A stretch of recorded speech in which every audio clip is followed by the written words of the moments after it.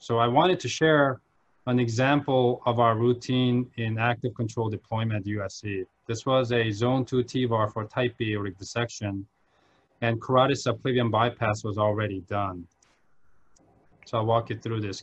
So with the initial position of the CTAG active control, we do an arch aortogram, and here you can see that the device is sitting just distal to the left carotid artery. And then we do a partial deployment of the first sleeve from front to back here. Now at this point, we pay attention to the front ring and actually change the gantry angle. And you'll notice that the device is not windsocking at all. And you obtain the appropriate gantry angle by going more LAO in this case.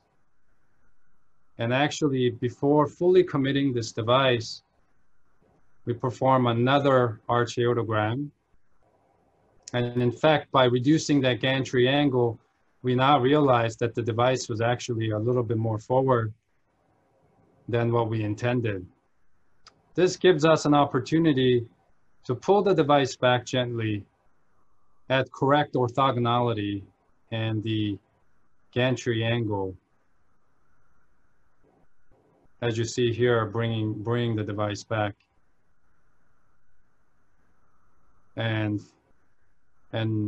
pulling the pigtail back and fully deploying with a completion angiography showing successful zone 2 TEVAR with seal of the proximal tear. So again, this deployment is very controlled and stable, and we really take our time. So at the same time, it is really long. So we actually went away from any hemodynamic manipulations during the device deployment.